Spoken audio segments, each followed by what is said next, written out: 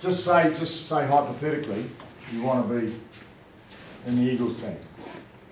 And at the moment, you're sitting here in Dallas, okay? And you play for a club in Dallas, or I think there's some guys from outside Dallas too. So this is the top. And at the moment you're about here. So you've got to get from there to there. So you've got to work out what you need to do to get there. So it's like, if you want to treat it like a bunch of steps, because there's got to be stages. So what's the first stage?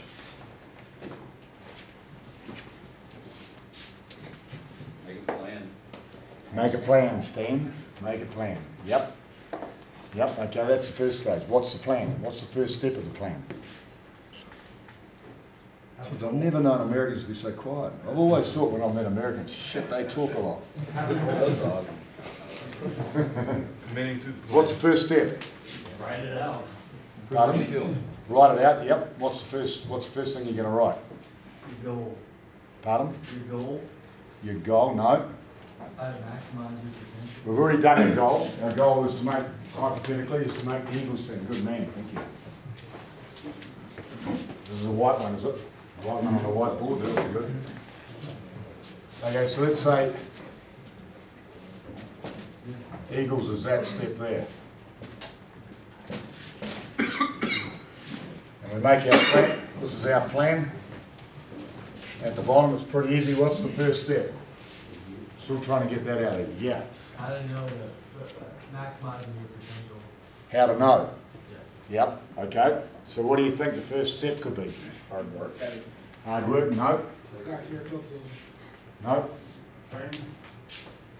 Almost. Personal analysis. Yeah. That's the first step, is personally analyse yourself and work out what you want. And then what's the next step? Learn the game.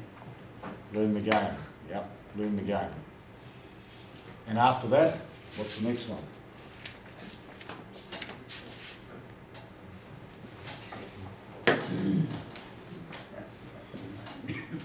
You learn the game.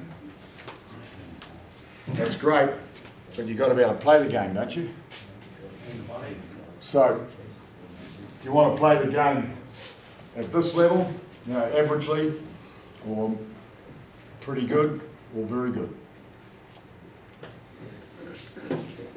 So what I'm trying to say is, if you want to play the game, you might as well do it properly. Does that make any sense at all? Yes.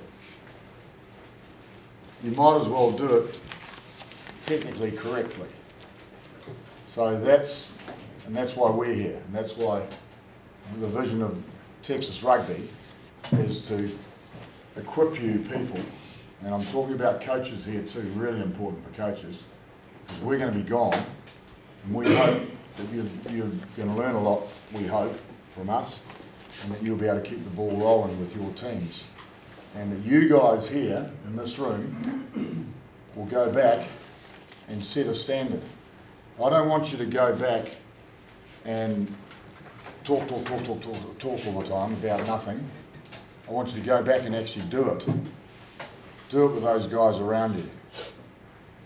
We're not, I think it's because we're probably a small country with a small population, we realise we're insignificant, but we're not big talkers. We're better at doing things than actually talking about it. So that's where we come from. It may not be applicable in your world because it's different, but I think really the key is to technically learn. It's like riding a bike. If you learn to ride, no, that's not a good example actually. But if you learn to do something, because once you can ride a bike, you can bloody ride a bike. And you leave the thing for 20 years and you hop on the bike, you can still ride it. But if you can learn how to do something properly and accurately, then you can go from there to there very, very quickly. Very quickly. And if we had 3 days, not even that, probably 2 full days on catching and passing while you're running, these guys here could technically get you all pretty bloody good in 2 days. And then all you'd have to do is just practice it. And we're going to achieve a certain amount anyway, but we've got a whole lot of other things besides just catching and passing that we want to do as well. So what I'm saying here is if you are ambitious to have a successful team, to make the Eagles side, to play professional rugby, because the whole world's opening up for professional players. Now, it's not just the traditional players. See, we haven't had a hell of a lot of foreign players playing in New Zealand because the standard's very high and you've got to play pretty well to get there. Todd Cleaver's about the only guy that's actually done that, I think. There'll be a couple of American guys that have got to a high level, and I think Todd only made, I think he might have made a couple of games for provincial, and then he went on to South Africa and he made Super Rugby in South Africa, so that was bloody great. But it's very hard to do it that way. I mean, I think he did it the right way because he was able to learn technically his rugby. He came to our academy, by the way. Stage one for him was Irons, and then he went on to North Harbour and he played there for a while. Then he went on to, I think it was Johannesburg, and he played Lions. Super. Lions, was it? Yeah. And then he went to Japan after that. Great, and made the Eagles team somewhere in the middle. Still needs a haircut. And he's lived a life of rugby, you know. A little bit similar to me actually, and he did that as an American on his own back. So he did that deal of sleeping on couches, you know, sleeping in different girls' beds, all that sort of stuff in the early stage of his career because he had to have somewhere to sleep, eh? You know, and it was a pretty amateur code. They're all jealous of him, Rossi. But anyway, now it's really different. You can play in the Philippines, you can play in bloody Sri Lanka, you can play in Spain, you can play in Portugal. My son's just been to Portugal, he's 20 by the way, Portugal and in France, you know, played in a team in the southwest of France because he surfs, so he could surf there and play rugby, and then he went to Portugal, did the same there, and fantastic, you know, and he's not a rep player or anything at the moment. He hopes to be, but at the moment he's not. And those sort of things are open to you all over the world. But if you get good technically, the more you play and the more you practice, the better you're going to be at it, the more valuable you're going to be as a rugby player, the more teams you're going to make, and the more experiences and fun and success you're going to have. So I reckon that first step after, and this is very real for you guys learning the game, and so when you're listening to Dave Rennie and Jamie talking about whatever they're talking about, what they're trying to do is help you learn the game and understand why we're doing something. Not this is what you've got to do, it's why. So after learning the game, I'm going to put the word skills. So skills are a range of things. It's a range of things. But it's technically, learn it correctly. So, you know, we haven't got a ball in here, but we said, is there an empty cup? It's all yours. Thanks, mate. So we said out there before that we don't want to see guys catching the ball like this and passing and passing the ball like that. It's like a washing machine. You know, and it can go anywhere at the end of the day. You know, we want to take it here and we want to give it there. Take and give. So we want to see you square on as you're running with the ball, not going this way and that way. Because if you pass it that way and follow it, the guy tackling you just drifts off onto the next player. It's pretty simple.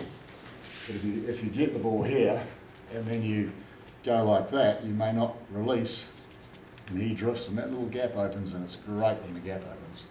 It's fantastic because all of a sudden the gap looks huge and you can just start. There's nothing like taking the gap out. That's why those low arousal guys have got to beat their chest before they get out there, otherwise they'll miss the gap. That's what I was referring to yesterday. So what we'd like to see on day 3 is being aware, of all of you being aware of some of the things you learned yesterday and trying to do it. And we sort of will try and correct you during the day, but we've got a whole range of things to get through. So we need plenty of attention. I'll just finish this little story. So what do you reckon the next one is, guys? So you're going to learn the game and study the game, watch a few games on TV, try and work out what they're trying to do. To learn the game, if you want to watch that that Bledisloe Cup between Australia and New Zealand was played a couple of nights ago, what you should do is look at the two teams and try and work out what they're trying to do. And that'll help you learn the game, because you've got to get involved in it to learn it more quickly. Really work on the skills you've learned over these 3 days and grow them. What's this next step? Implementing those skills. Could be like that. Now I reckon you've got to target one step at a time, so it might be to make the All Texas stateside. What am I going to do to make the All Texas stateside? It might be I want my club to beat whoever. That might be the first step. All Texas stateside might be the second test. And then maybe what's after that? Sorry? National title with your stateside, yeah, that's a good one. National title, yeah. And what happens if you win the national title with your stateside? You get a lot Club of side. exposure. A lot of exposure, and what else? What does exposure give you? Opportunity. Opportunity. And then you're into it. And then when you get there, if you know how to do something technical, it allows good coaches to introduce you to other strategies, and you can achieve those strategies because you know how to do things. Whereas some guys make that top level because they've got, Carlin Isles is an example. Is it Carlin or Caitlin? Carlin Isles, yeah. Caitlin the girl's name? I'm not saying she's a girl. It's bloody fast. But I mean, I see criticism all over the place. Why isn't he starting in the sevens team? The reason he's not starting is that you've got to understand where the hell you should be on the field. And sevens is only 7 players, and you've got to defend as well as attack. And he doesn't know where he should be standing because he hasn't learned the game. He hasn't done this first and that. And he's going to be fantastic, absolutely. I mean, he's got this inside-outside swerve already, and he can catch and pass. Maybe he can't pass that well when he's running. And he's got real gas, and you can't buy that. So he'll get there, but he's got to build his skill set and build the steps first. So I think somewhere in there, what we're trying to do, it's not only technical skills. So I'll put technical here.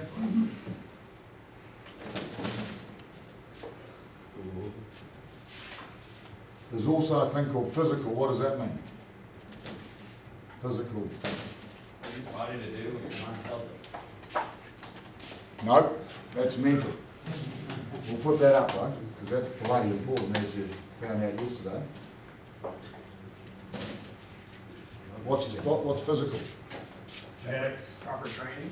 Yep, absolutely. What does proper training mean? What does that mean? Lifting weights, working on your flexibility. What, so you look good on the beach? That you can survive a rugby match. Eating right. Specific to rugby is what we're talking about.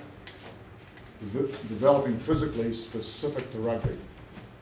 And that depends what position you are. And that's really important, eh? So, you know, I don't know whether your clubs have trainers. It's really important to get a program, not from some gay guy who's a bloody a fitness, you know, you go personal fitness consultant. I'm not, I mean, I shouldn't say those things, you know, I keep on slipping out, you know. But, yeah, all those guys at fitness gyms, they talk the talk, don't they? And they're bloody doing this and that. But I often think, where's the end goal? Are they developing rugby players with the skills, with the physical means that they need to perform in rugby? So you'll all agree that outside backs need to do different things in the gym than front row forwards. Is my point. Okay. So see if you can get a program specific to rugby. And there'll be a way you'll be able to probably get it on Google, actually. I haven't tried, but you probably will. But that physical, you know, I think John Eales, who I respect greatly on that video I played yesterday, John Eales said you know, the physical skill set gives you the ticket to be there, but the mental skills differentiates how well you do it, how well you perform. So what's the fourth one? Yeah, tactical. And that's really learning the game, I suppose. And understanding that what you're doing as a team, how you're going to beat the opposition, where they're weak, where they're strong, where you're weak, where you're strong. So as a coach, we see the potential, but that potential is held with you guys as players, what you do or you don't do. And I guess the divide in the middle is how do we maximise it as a team. And I was just writing a few notes down there, guys, and I look at it, it's like this, it's unless we have a purpose, no one's going to maximise their potential, whether you're playing for Louisiana or Dallas. So it's easy for me as a coach to go, if you go and practice those drills, and that's essentially what we'll be doing this week, but I think the potential and all lies with you fellas. So, what am I saying? If the purpose for you guys is to play rugby is to make sure that you enjoy it, you like your team camaraderie, I think those are easy answers. I do believe everyone in the room wants to be successful. To what degree? Varying on different individuals. I think you all like to win. How much you will do to be successful and want to win, I think the real power is in the purpose. So as coaches, developing a purpose for your group of players based on what their potential is something that you need to do together. You know, so it's going to be different for every team. Different for Red's team, different for my team, different on circumstances. One of the coaches come up to me and said, how many hours do you train a week? I said, that many hours. He says, well, we only have this many hours because all the boys work. So what can you do? What sort of advice, how can you help me combust whatever you guys are doing over the course of a week in the professional environment so we can give what I call the big rocks to our team. So I'll come and see me tomorrow, I'll give you a few ideas. Because we've both coached at club footy level. Really enjoyable, really enjoyable. So for me, maximising that lies with yourselves. And how to get the most out of that, given in your individual circumstances, your team circumstances, is to have a real purpose. And if your purpose is on Saturday to get on the bus with the boys, go out and have some fun, well, so be it. But I want to give you another couple of things. I think you have to have rules, and you have to have leadership. And the reason I reckon you have to have rules and you have to have leadership is because if everyone doesn't buy into the rules and doesn't follow somebody or something, then eventually you have resentment. And that's when you have a few rough waves in the team. And then on the flip side of the coin is when you can't live by those rules or you can't live to those standards, that might be time to play a different sport or play a different game. And that's as simply it. And if you can get those 2 or 3 big rocks sorted out, then you start realising not potential but a bit of net income, which as business owners, that's what you're after. I think the team's after the same stuff. Does that make any sense? I think the interesting thing is, from what we've seen over the last couple of days, is a lot of people talk about wanting to win a championship and win this and that, but I'm not convinced you understand what it takes to do it. And as we've seen, you know, a few guys obviously enjoy a beer. Some have had quite a few last night and may battle to potentially back up today. So ultimately what Jamie's saying is you need to have some sort of purpose, but it's a bit of unity, everyone fighting for the same thing and being willing to make a few sacrifices and have some standards that you're going to live by. And in our group, we call it a lot about personal meaning. So we focus on our region and our people and who we represent and so on, and we've taken some historical attachment to that. That's ultimately, everyone's got to buy into it and everyone's got to be willing to make a few sacrifices. And you're young men, and by the time you get to the early 30s or whatever, you might be out of the game, or maybe coaching, so your window to play is short. You may as well let him have a crack and make the most of it.